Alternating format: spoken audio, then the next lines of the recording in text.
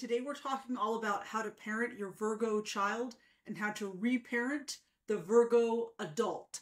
As you know, reparenting is a big theme of this channel. I have a playlist on recovering from narcissistic abuse, and reparenting is part of that. In other words, giving yourself everything you needed as a kid, but as an adult. So those of us who, like me, are reparenting ourselves while learning how to parent our kids have an especially challenging time because it takes a lot of energy, and that is why I'm here to help. If you don't know me, I'm Maria Rieger, your resident Gemini, and this is Positive Parenting with Astrology. So let's get into all about the Virgo child. Now, Virgo is mutable earth, very interesting energy. So being an earth sign, it is a feminine energy sign. It is an intuitive energy. It is, as an earth energy, it's also more grounded than the other non-earth signs. It has a stabilizing energy. It is, however, interestingly ruled by Mercury. And it is interesting to think about the fact that both Gemini and Virgo are ruled by Mercury, although the energies are so different. So first of all, where you see the big similarity is in Virgo's precision, use of precision of language, precise language, specific language, and attention to detail. Okay, you may not think about those things when you think about Gemini, but in other videos, which I'll link to below, I talk about the great gift of Gemini energy, which is using language, precise language, to distinguish and differentiate concepts, using very clear communication. And as I talk about a lot on this channel, often when we communicate, we have a very clear idea in our heads what we intend to communicate, but that's not what comes out when we verbally articulate and the other party does not understand what we're talking about.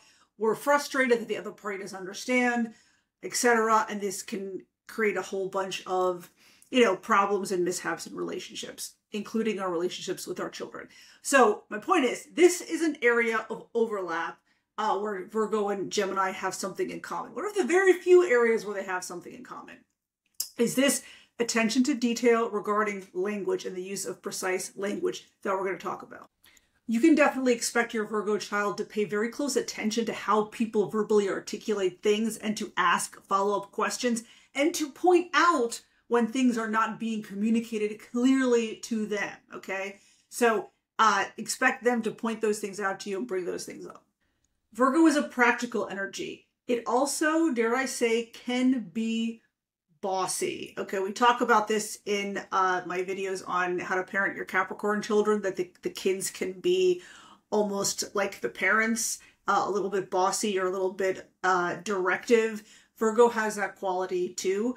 All the earth energies like to have kind of control over their environment, not necessarily control, more like stability. They like to have a stable environment. But Capricorn and Virgo do like to assert control and have some control and say in their environment and things that happen to them. So this can sometimes show up in the Virgo child being a bit bossy. It's just something to be aware of. There are ways that we're going to talk about, the ways where you as the parent can deal with that aspect of the Virgo nature in a healthy way, where you're honoring the child's bid for autonomy, but you're also, as the parent, instituting rules and boundaries. So the first main area I want to point out is that Virgo people are perfectionists. If you know anyone with strong Virgo energy, you will know that this is the case, okay? They like things to be perfect. They are detail oriented. They like things to run smoothly. So the risk of this is that one of the reasons why people procrastinate and don't accomplish things that they want to accomplish is because they can't get something to be perfect. So they think, well, I can't get this to be perfect, so I'm not going to do it. Or I'm just not even going to attempt it. Or they like things to be perfect on their first attempt. And that is not practical to think like that. It rarely happens that you get things perfect on the first attempt. Like, look, I'm an author. I'm not capable of just writing an entire book from beginning to end and have it be perfect. It requires multiple edits by myself, by copy editors, by beta readers, other things. It's just not possible. So, of all the zodiac energies, Virgo is probably the most prone to this dynamic where they want things to be perfect on the first try. And that's not 99.9% of the time, not how life works. So you want to teach your Virgo kids that it is okay not to be perfect all the time. It is normal for things not to be perfect on the first attempt. And just because things aren't perfect doesn't mean that they're not good or positive in some way. Just because things aren't perfect doesn't mean that things are not meaningful, including things that the Virgo child creates. Like they may create a drawing that's not perfect, but is still a good drawing and still has meaning and is still fulfilling for them. I mean, think about all of the regret you would feel if you did not do things, right? If you procrastinated because you knew something could not be perfect, so you didn't do it. There's a lot of regret involved with that. There's a lot of disappointment. There's a lot of just ill feeling because you have not accomplished things that you set out to accomplish, that you intended to. So these are things you want to convey and talk about to your Virgo child. That yes, we strive for perfection and we strive for our best. And sometimes, our best is good enough, even if it doesn't result in things that are perfect. You have to also have realistic expectations about how things turn out, right? You may think that a relationship with a friend may turn out a certain way and it may not. So we have to have realistic expectations about human relationships and about other things. And as I'm always saying on this channel, you want to praise your Virgo child's efforts more than the outcome. It's fine to say, hey, this is a great drawing, or I hope you're proud of how well you did on that test, but you also want to be praising their efforts. We don't want to suggest that a Virgo child or any child's self-worth is linked to their intrinsic output, like grades, things like that. And we'll talk about this in a few minutes, but this is definitely a risk with the Virgo kids. So you want to make sure you're praising their efforts more than the outcome. Praise their hard work, praise their, the time they dedicated toward learning a new task or the time they dedicated to studying and things like that. The second big thing I want to talk about is you have to be careful not to parentify your Virgo child. I talk about this at length when I talk about Capricorn energy. So parentifying means, as we know, when the parent kind of treats the child as if the child were the parent, giving the child too much adult level responsibility that is way more than that is appropriate for the child's age and development. Okay, this is always a risk, almost always a risk with Virgo kids and Capricorn kids. Virgo nature is very comfortable taking on responsibility. It makes the Virgo person feel good. It is tied to their sense of self-worth. You have to be careful about that. Virgos are very dutiful. They are loyal. They kind of rise to the challenge and take on responsibility, and they're comfortable doing that. So you have to understand that just because a child appears to be okay taking on adult level responsibility does not mean it's healthy for them to do so, right? Because it's also a stoic energy. It is an emotionally controlled stoic energy. All the earth signs are. So a Virgo child may not communicate to the parent how uncomfortable they are or how overwhelmed they are. They may feel somehow that like they need to be in control, so they don't want to show or communicate that they are overwhelmed. So it is the parent's job to monitor things and, be attuned to the child and to see and determine whether the child is taking on too much responsibility, doesn't have enough time, or other things, right? You want to make sure that the child is not overwhelmed. It is the parent's responsibility to make sure that the child is not emotionally overwhelmed and overburdened and taking on too much responsibility. You want to make sure that the responsibility they're taking on is age appropriate and appropriate to their development. Now, that's not to say they should not have responsibility. Virgo children absolutely need to have responsibility in the home, right? It is appropriate for them to manage their school workload, make their bed, do their own laundry, put clothes away, help with dishes, help with chores, help feed animals, all those things. It is appropriate and essential for a Virgo child to have those responsibilities. They feel good with it. It breeds self-confidence and self-esteem that I can do this. I'm capable of doing these things. Cooking, all these things, it is appropriate and recommended that all kids and Virgo kids, including Virgo kids, pitch in and help the family team and have age-appropriate responsibilities. What are some examples of inappropriate responsibilities? Kids should not be 100% responsible for the welfare of younger siblings. To an extent, yes, when they're older, but they should not be 100% responsible. They should not be responsible for making sure there is food in the house. Yes, older kids can certainly be asked about to help with meal prep and meal planning and cooking and that kind of thing. But making sure the pantry is stocked, making sure there is food at home is ultimately the responsibility of the adults in the household. It is also not appropriate for children to make sure the adults get up and wake up on time for the day. Clearly, that is the adult's responsibility. I remember one time I overslept and my kid was like, this is when he was younger, it was like gaming on his phone, and I didn't realize what time it was, and I woke up and I was like, well, we're gonna be late for school. And he apologized, and I said, it is not your responsibility to make sure the adults are awake on time. Not your responsibility, right? Not a child's responsibility to determine what bills get paid that month. I actually talked to adults who told me when they were kids, and I'm talking 7, 8, 9 years old, their parents asked them, well, we only have X amount of money this month. What bills should we pay? Not appropriate, okay? That puts so much anxiety and pressure on children. And that is a really good example of something that a Virgo child would take on. If a parent told a Virgo child, I need your help determining what bills to pay, a Virgo child would do it and would not complain about it, right? So you, the parent, have to police that. You have to be in charge of determining what's appropriate for the child to do, right? As far as responsibility, and what is too much.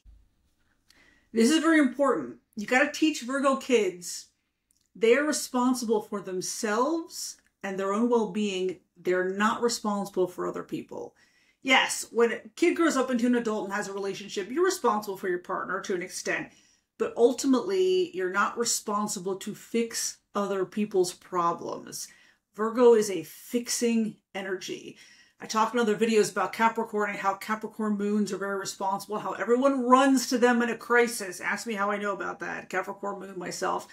There was a time in my life, I was literally, my whole life was about just fixing crisis after crisis after crisis instituted by somebody important in my life. And I was like, why, this person is an adult. Why are they not dealing with this? Why am I dealing with the crises that they create?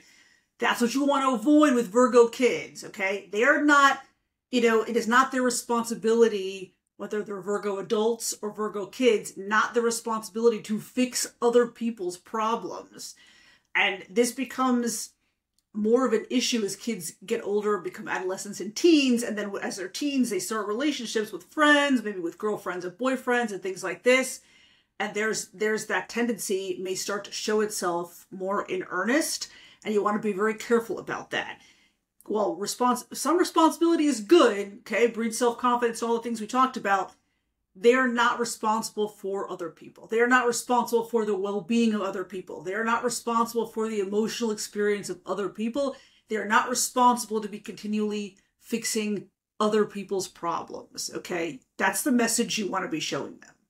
Because otherwise, that is a fast descent to burnout, okay? And as teenagers, maybe they don't realize it because you have a lot of energy and, you're youthful and all these things. But you start to get 30, 35, 40, 45 years old, a lifetime of that behavior leads to burnout and often physical and mental illness, okay? So teach your kids when they're young that first they're responsible for themselves and their well-being, and then they can take care of other people. But they should not be continually fixing other people's problems and continually responsible for other people. Now, check in with your Virgo child periodically to see about this, to ask them, hey, how do you feel about the level of responsibility you have right now? How do you feel about school? Is it too fast-paced, too slow-paced? Are you learning what you want to be learning? Do you want to be learning different things? How do you feel with the level of responsibility at home? Yeah, kids may say, oh, I have too many chores. But you'll know your kids best, right? You'll be able to figure out if it's that they're just complaining about doing chores in general, which almost all kids do, versus like they are just completely overwhelmed and overburdened by the level of responsibility they have. And you need to look for those physical signs of burnout too. excessive anger. They're angrier than usual. They're more fatigued than usual. They're crying more than usual. Okay, those are all signs that they may have burnout. Stomach aches, headaches. In kids, those are almost telltale signs of anxiety. I talked to a lot of parents who had their kids worked up for stomach problems, and the workup revealed nothing. But as soon as the school year ended, the stomach problems disappeared. That's a really good indicator that school is stressful in some way. Either something is happening at school, or the child is internalizing a lot of pressure and anxiety. And that's a big risk with Virgo kids. They internalize a lot of that pressure and anxiety. And teachers now, I find, when I talk to kids and parents, teachers are putting a lot of pressure on kids to perform standardized tests and do well. And they talk to them really early about like college and stuff. So the kids are feeling, I find that they're feeling a lot of anxiety and pressure from the schools, right? And then the parents unknowingly sometimes put more pressure on the kids, asking them about school. Why didn't you get this, why did you get this bad grade? Blah, blah, blah. Why aren't you studying? So their kids are getting this pressure from all ends. And obviously, like, it's hard to deal with, and it causes a lot of physical symptoms. So you want to be very careful about this. A parenting coach recently told me, when you talk to your kids about like grades and study habits, you're not telling them anything they have not already heard, like at school and other places. They've already heard this. You have to get good grades to get into good college. They've heard it. You have to study to get better grades. They've heard it. Okay. So, I don't want to go too far in detail about this particular aspect, because I could go on all day about how to communicate to your kids consciously and how to take the pressure, off of them, and how to encourage, intrinsic motivation instead of the parents harping on grades. That's a different topic for another day. But my point here is that kids are getting a lot of pressure regarding school and grades from a lot of different sources, not to mention like social media and other things. So, which is certainly different from when our generation was kids. So that's something to be aware of. And Virgo kids, because they're so perfectionist and they're intent on achievement, my point is they tend to internalize a lot of that stress. So you need to be really attuned to see those signs of stress in your children. Always tell your Virgo child, I'm here if you want to talk. If there's anything you need to talk to me about. I'm here anytime. You can talk to me about anything. Just encourage them to talk to you. Don't pressure them to talk to you, but encourage them to talk to you. And then you're always available if they want to talk about anything, grades, what's going on at school, anything. Now, these kids need a lot of independence and autonomy. They love to be in charge of themselves. They love to take responsibility for themselves. They love to organize their space. Okay, so you can respect this energy by giving them opportunities to display this energy and use this energy in an age-appropriate and developmentally appropriate way. How? By having them pitch in at home. We already talked about having them do chores, meal plan, things like that. Letting them determine or have a say in how the room is organized, how the room is decorated, things like this. Letting them have a say in their schedule, what after school activities they do, what days, how they manage their workload, when they study, things like that. Obviously, it's got to be appropriate, right? No studying late at night, not a good idea on school days. But to the extent that you can, let them have a say in like when they do certain chores, when they study, organizing their schedule that honors the energy. And also, when we give kids more opportunities for autonomy, then they are much more willing to cooperate with parents, right? Also, let them have a say in, for example, where we go on family vacations, what we have for dinner. Also, when kids are old enough, you let them be at home. First, you can let them be at home for like 30 minutes or 60 minutes by themselves. And then obviously that time frame can grow longer and longer as kids demonstrate that they are mature enough to do what they have to do when the parents are not home. I find a lot of kids, and maybe it's where I live because the DC area is just very competitive and there's a lot of overparenting and stuff. I find that a lot of parents don't like to leave kids at home alone, even like 14, 15-year-olds. And I'm wondering why that is. And these are kids that are, meeting developmental milestones. Obviously, we're not talking about kids who have other developmental issues where they can't be alone. And I'm wondering why that is. Like, why, like, I mean, at some point, yes, we're concerned about safety, but at some point, a 14 or 15-year-old should be able to be home alone for a few hours, right? And feed themselves and things like this. So it is okay. I'm telling you, it is okay to leave your kid home alone as long as it is developmentally appropriate, okay? And if you're worried about it, make sure they have a way of contacting you. Cell phones, other things, they can contact you if something is happening, right? And make sure that they know all the safety things to do in case stuff happens. But that is part of like the normal childhood developmental experience, is having some time where they're alone at home. So they're in charge of themselves, and then they have the opportunity to rise to the occasion and demonstrate to the parents how mature they are, that they can feed themselves and do their homework and things like this.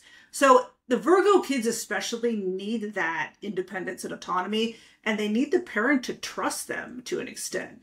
And we've talked a lot on this channel about when a person who is incapable of trust, who doesn't trust you, they're demonstrating to the other person in the relationship that they are themselves not trustworthy. And I see that with a lot of parents and children. The parents inherently don't trust the kids, but what happens is the kids think of themselves, they internalize that as, well, something's wrong with me, I can't be trusted, and they also don't trust the parents. I believe that we should give trust in order to get trust. Now, when trust is broken, it needs to be addressed. But I would not recommend that we inherently mistrust our kids. My point here is that Virgo kids need, to earn parents' trust. They like to feel that they are trustworthy and the parents trust them. It makes them feel good. Now, clearly, if they do something to break the trust, it needs to be addressed. But, it is important that you honor that Virgo need for autonomy. Now, respect that analytical nature of Virgo, respect that emotional stoicism, that emotional control. Virgo can have this kind of negative stereotype of being emotionally cold. It's not true. Virgos are not emotionless. They are not cold. I talked about a similar dynamic in my videos on Capricorn kids, but it is an emotionally controlled energy, but you never want to be suggesting to your Virgo child that they are somehow cold or emotionless because of that stoicism. That is part of the nature. Virgo by default analyzes. Its default energy, its default approach to things is to analyze, be analytical and calculating, maybe weighing pros and cons. That's just the nature of the sign.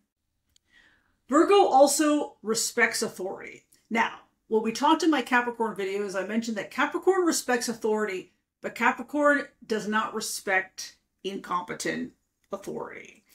Virgo is a rule follower, and Virgo respects authority. Now, if you've watched this channel for any length of time, you know that I encourage you to teach your kids to question authority, not just for the sake of questioning authority, but to always, observe and question authority if there's a need for it. So while respecting authority is good, you also want to be teaching your Virgo kids to analyze and question authority when they intuit that something is not right, okay? They need to think for themselves, not just follow orders, because Virgo is a rule follower. That makes Virgo kids sometimes easier to manage in school. Like, those kids are usually the ones the teachers call, oh, these are good kids, they do what they're supposed to do, blah, blah, blah. That's fine, but you want to make sure they're not just following rules for the sake of following rules. You want to make sure they're thinking for themselves, and you want to make sure that they are questioning those rules that are unethical and immoral. Because as adults, there will always be a time when we are confronted with rules, whether at work or in our personal lives, that are unethical or immoral. And I could go on and on about the dangers of groupthink and what that does, especially in like a college situation when parents are not around. But it is essential that your kids make the right decisions, even if everyone around them is making the wrong decision, is doing the wrong thing, okay? So that's what I'm talking about when I say make sure you're teaching your Virgo kids to find and respect authority, but also to question it when it's warranted, and even go against authority, again, when it's warranted, and when going against authority means doing the right thing. Now, the last big thing I want to mention is Virgo is a planner. It is a huge planning energy. If you are a parent with a lot of fire in your chart, you like to fly by the seat of your pants, live by the seat of your pants, you don't like to make plans, you like to see where the wind carries you, you're going to have a more challenging time understanding your Virgo child. They like to plan. Like all the earth signs, they like to know what's coming next. They don't like to live by the seat of their pants to see where the wind takes them. I don't like that either. I have an earth moon, that's why. So you need to respect that about the sign, okay? They like to know what's coming next. Sometimes they take a while to make decisions because they're analyzing pros and cons. Again, respect that about the sign. They may need a lot of information before making decisions. That is okay. You can tell them you can take more time if you need, or if they have to make a decision sooner rather than later, you can tell them, look, whatever decision you make now based on the information you have is a good decision, right? If it doesn't work out like you thought, it does not mean it was a bad decision, just that maybe you didn't have all the information at that time, okay? Again, it's a sign that's ruled by Mercury. So you could expect it to be very analytical, take time to make decisions, and constantly weigh pros and cons and constantly analyze new information that comes in. Okay, so similar to Gemini. One of the only ways it's similar to Gemini in that respect. So if you're a fire sign parent, your Virgo child's decision making is probably going to annoy you because they're going to take longer to make decisions. But it's because of the nature of how they make decisions. So you have to respect that to the extent that you can, and to the extent that you can, do not pressure them to make decisions. Now, as we wrap up here, I want to say I have a whole playlist on how to parent Capricorn kids. So if you want more information on how to reparent and parent Capricorn energy, you can check that out in my playlist. And I will be back very soon with another video. If you have any requests for videos, because this video is at the request of a viewer, you can leave your requests in the comments below and I will get to them forthwith. And thank you very much.